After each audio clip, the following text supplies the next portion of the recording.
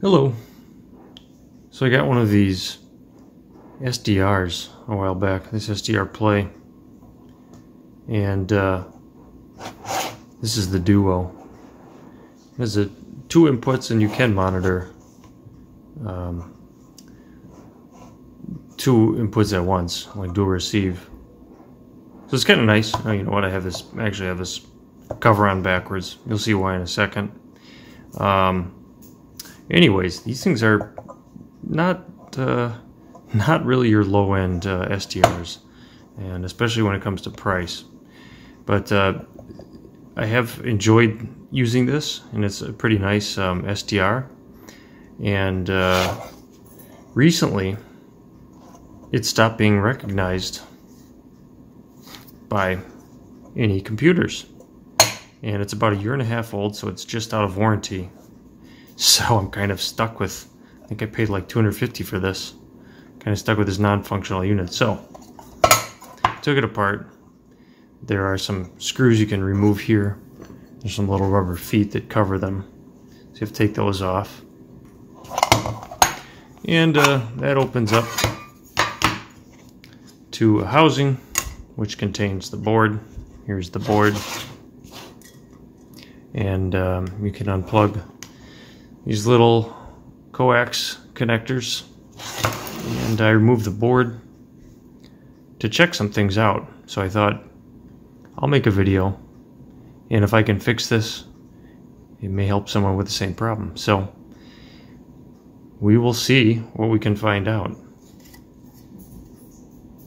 So hopefully I will return. Well, we're back already. It's only been a little bit. I kind of had a suspicion maybe there's something wrong here. When I plugged this in, I tried to measure 5 volts that you get off the USB. I can't remember which pin it was, but the 5-volt bus pin, it's like 3-something volts. And I just have this to stop the glare, hopefully. And I noticed something getting hot right here, like maybe this chip, if I can zoom in. Anyways, this is on continuity mode. So this is most likely a voltage regulator, and it probably has an output and input, and there'll be a ground connection in there. Well, this capacitor should not be reading 30 ohms across it, I assume. I don't have another one of these, but it's probably just a bulk. Is it? No, probably a bulk, output capacitor, input capacitor for the most likely this voltage regulator, switching regulator here. So I'll do a little bit more digging now, but to see a kind of a short, I think maybe a short on the 5 volts. So I don't think that's supposed to be ground. You're supposed to have one ground here. There's one. There's 2. It's 1 ohm. It's 59 ohms. DC. 6 ohms. So we got some problems here right on the input, and I've heard that these can have some problems with the voltage regulator. So I'm looking at this a little bit more, but there may be a problem with this regulator here. So what the symptoms are is this isn't recognized by any of my computers. So okay, well, we are back with an update here. It's probably been a month, maybe more. So this was kind of on the back burner, low priority, but still some priority because I wanted to get it working. So anyways, let's go over briefly what it took. I found a few things wrong with this here. And and it wasn't super straightforward.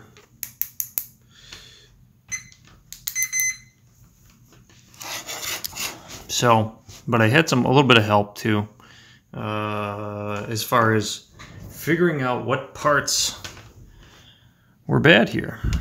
So let's just look at some stuff. All right.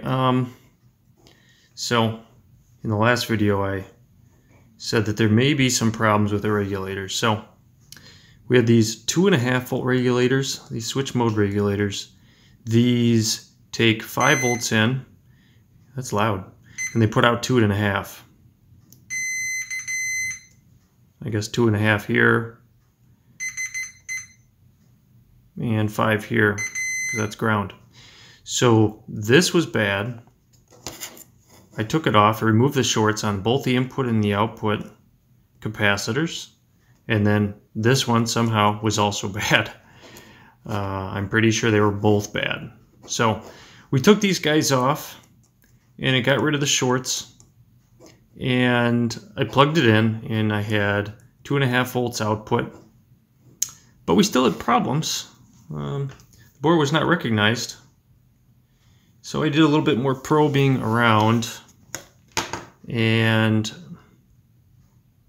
I found that the 3.3 volt input for this guy here was like 70 ohms. And it was getting pulled down. This is, you know what, it may be actually a 3 volt regulator, not a 3.3. This is, I believe, is a 3 volt regulator. It could be a 3.3, I can't remember. And it feeds the V-bus for this, it's the V-bus for this chip here. So, this chip was also shorted. And this guy was getting hot too, by the way. So I removed this, the short went away. I was getting 3 volts on the input, the supply for this chip. So this chip was bad too, so we went on AliExpress and we got some, these are MSI 2500 chips. Not the easiest to find out there, but I took a chance and I ordered a pair on AliExpress. So see if I have the other one. Doesn't really matter, but I don't know. Anyways, that's where I got it. Here's the bad one. This is the bad one. It actually looks a little different, but lo and behold, it worked. The package looks a little different. Same amount of pins, same size and everything, but it just looks a little different. But they're both MSI 2500s. So I got a pair of those off of AliExpress. Okay, and then I got some of these. Let's zoom back in here. Some of these 2.5 volt regulators. I got these off of. Oh, I was gonna say DigiKey, but this is Mouser. I guess they didn't have them on DigiKey. Must have not. Part number. Maybe it's this LP5900 SDX 2.8. That's got to be it. N0PB, no lead. Okay. So this is what those 2.5 volt regulators are. I don't know. What did I buy? Did I buy 10 of these even? Yeah. So I guess I bought 10 of these for some odd reason. Probably not that expensive. So these guys worked. So I had a bunch of problems with this board. Somehow it failed. There was a lightning storm right before this went bad, and a lightning bolt struck very close. I was actually outside when the lightning bolt struck, and it was to my east. Oh, it was very loud. And I thought maybe there was some correlation with the board not working in that. I don't think that's the case, though. It seems all the shorts were on the USB side. So you had the 2.5 volt regulators, 5 volts in, 2.5 out. And you had the 3 volt regulator and the MSI 2500 chip. Those all failed. I just plugged this thing in. It seems to work. So I didn't have the antenna I didn't have these coax connectors on here, but just in transmitting some low power UHF, I was able to observe a signal present. So it still seems like the input here is okay.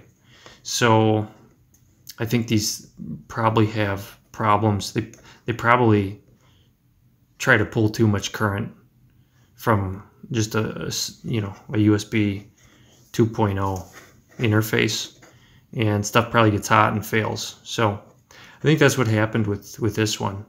It also took out the USB port on my computer. I have a little Lenovo M700, and that port no longer works. I don't think there's 5 volts present on it anymore.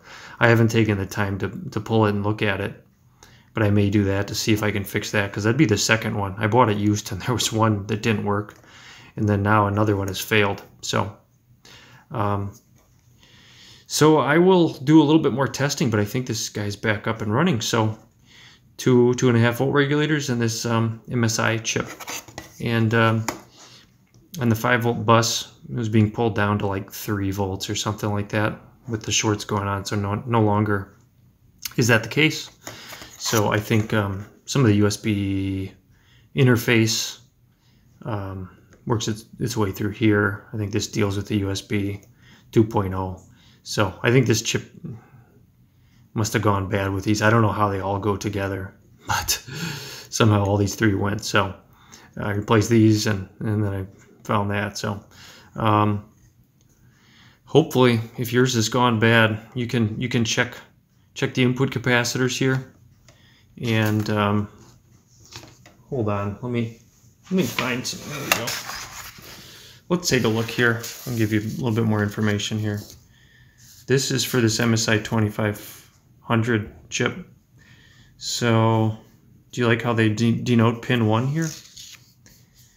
So, oh, it's actually pin 1 is the VCC GPIO. Is that actually...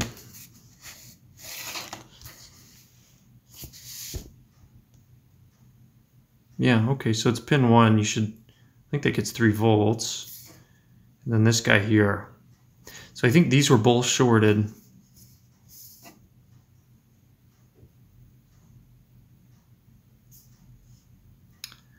And so you can check those pins to ground. And they shouldn't be, I think mine were like, 10 ohms or something, or less than that. So they should be more. I think they measure in less than 100 now. But apparently that's okay. Unless there's something else kind of going on that rail. I mean, maybe this regulator's kind of had it too. Hopefully that doesn't fail. But so let me briefly show. Well, let's see what. Okay, this is a different chip altogether. There's 2 of these MSI 001s. This is a 001. This is a 001. These were good apparently. And this MSI 2500 was bad. So this is actually the 3.0 in. That's reading about 70 ohms here, so that's normal. So it was a lot lower. So it's probably like 6 or something.